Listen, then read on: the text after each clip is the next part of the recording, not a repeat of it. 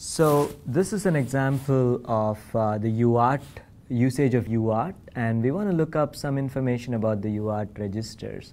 Let's look up the integer baud rate register. Yeah, sometimes we give you code and you don't know how it works, so you look up the registers. Okay, so we go over to the data sheet, and we'll use our searching technique that uses the bookmark.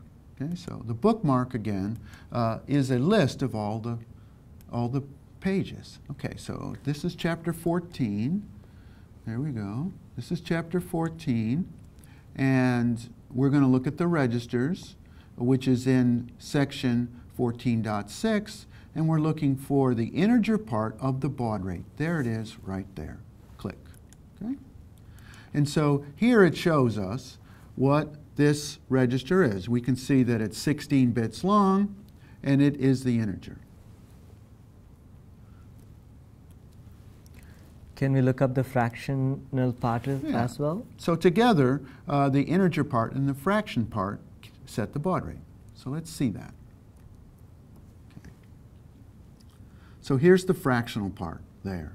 And it turns out that we can combine these two to get the baud rate. And we can see right here that there is a baud rate generator information, and so I can click it. So often we can click around. And so this is the formula that we talked about earlier that calculates the baud rate given both the integer part and the fractional part. This is the same information that we presented earlier, but this shows you how to look it up in the data sheet. All right, let's go back and look up some more. In this code, we see it uses the flag register. So let's find the flag register. The flag register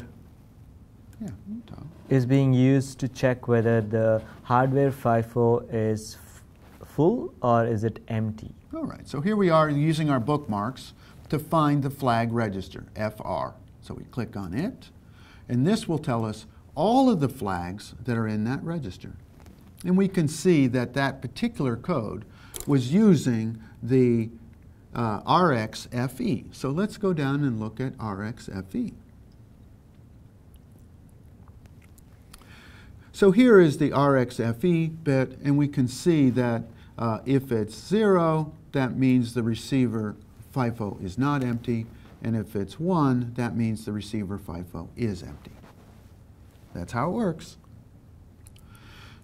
So in the output, we can see it uses a different bit, the TXFF bit. So let's look it up.